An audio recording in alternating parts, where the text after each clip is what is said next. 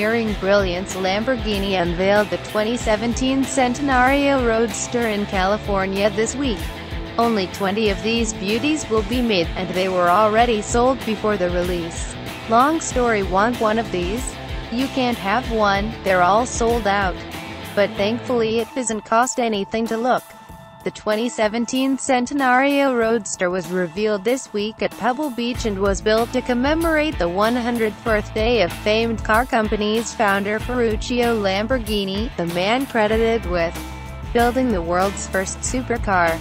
The Miura, see other iconic Lambos here. As far as birthday presents go, there could be worse. In terms of guts, the Centenario Roadster is Lamborghini's most powerful car ever, clocking in at 770 horsepower with a V12 engine. That'll shoot you down the autobahn or the track, if you were ever so lucky to drive one, at 60 miles per hour in just 2.9 seconds. Don't feel like lifting your foot off the pedal?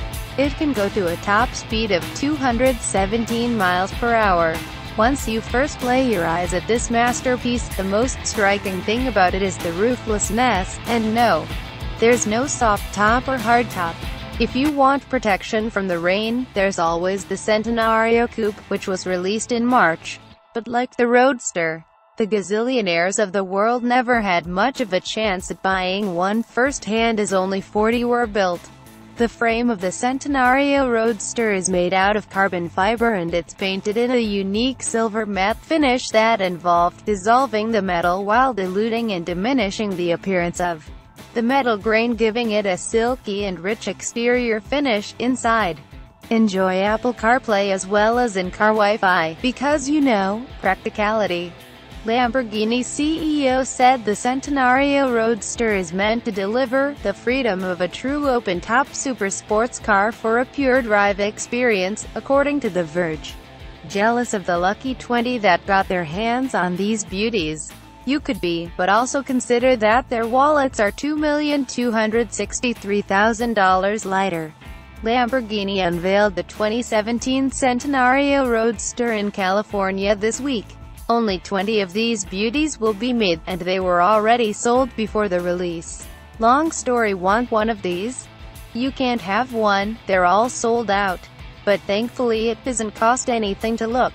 The 2017 Centenario Roadster was revealed this week at Pebble Beach and was built to commemorate the 100th birthday of famed car company's founder Ferruccio Lamborghini, the man credited with building the world's first supercar. The Miura, see other iconic Lambos here. As far as birthday presents go, there could be worse.